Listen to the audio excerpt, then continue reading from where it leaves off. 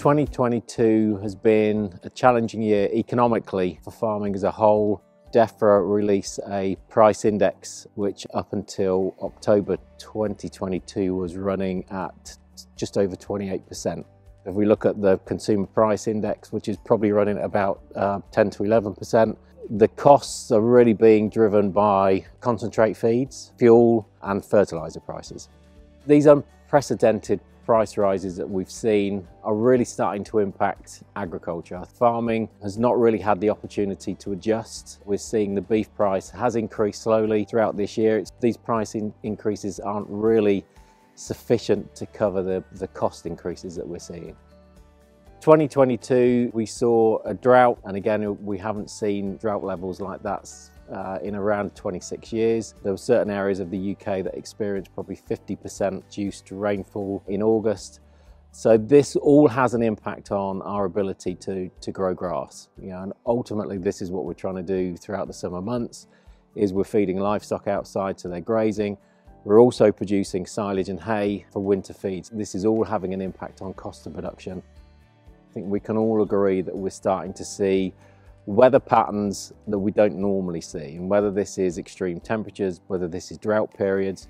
And obviously what we're trying to do with a regenerative system is be more resilient.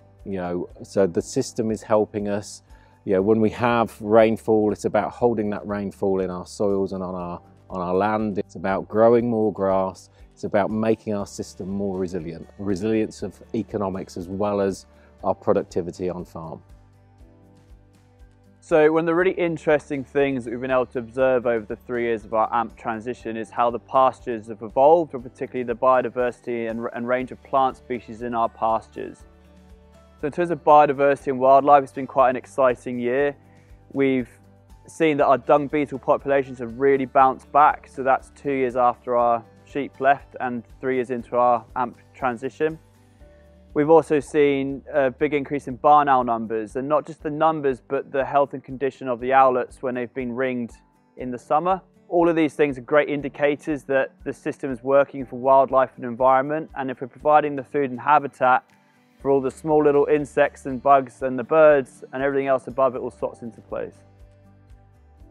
So we talk a lot around our AMP project about how it's meant to have high resilience to droughts and other weather conditions, which we're finding we have to deal with more and more every year. This year, where we didn't really have a drop of rain from the first weekend of June to the second weekend of September, we didn't really have to change our grazing plan too much. We still managed to leave 50% of the grass behind over the summer, which meant that when you dug down beneath the top layer of the topsoil, you got down an inch or so, it was actually still a little bit moist. So our grass did keep growing, albeit slowly. So when we did get that rain, our long tall pastures held onto the moisture, and it caused our pastures to bounce back very quickly. And they were long and tall and luscious green by the end of September. You wouldn't really have known that we'd gone through that 4 month dry period. And because of that, we've not been impacted financially, really, in terms of how the farms performed this year, despite really having that difficult period over the summer with the drought.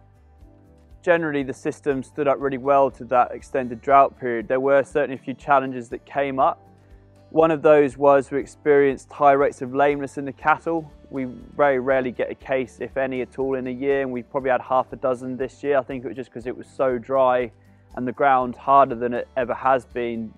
Again, because of the heat and the tempting nature of wooded areas and hedgerows that have been fenced off, the cattle definitely put more pressure on some of our more old and redundant fence lines, and we had cattle escaping out of fields more than we have done. So some of the solutions that we've identified in hindsight to those challenges, we kind of already knew about those, because a lot of our planning around this regenerative system is increasing tree planting in our countryside stewardship and encouraging natural regeneration of trees and scrub to come up in our pastures to try and create those little microclimates to influence our ecosystem processes and to create more shade. Companies, government, National Farmers Union have all made commitments around reducing carbon. I think this has really demonstrated an interest in regenerative agriculture, because I think Regen Ag is potentially a delivery vehicle for helping hit those carbon targets. I think we need to think of Regen a little bit more broader than that, because of the benefits that it can potentially bring to a farming system. We need to ensure that There's enough financial support to help farmers make that transition. None of this is easy. You need to be able to talk to other people that are doing that. And this is what the supply chain can do, is it can help in regards to training, connect you with like-minded people. And together, there's a great opportunity for the supply chain to really sort of roll out regenerative agriculture across UK farming. So projections for the AMP project in 2023, we're really going to try and push the cattle numbers even more. It'll also be our final year for our data set collection around the AMP project metrics based on the 3 E's, which is environment, ethics and economics. Some examples of those would be biodiversity surveys, kind of cattle production like finishing times and our fertility and calving success rates. And after that we'll be able to really analyse the 4 years worth of data and put it into the final report.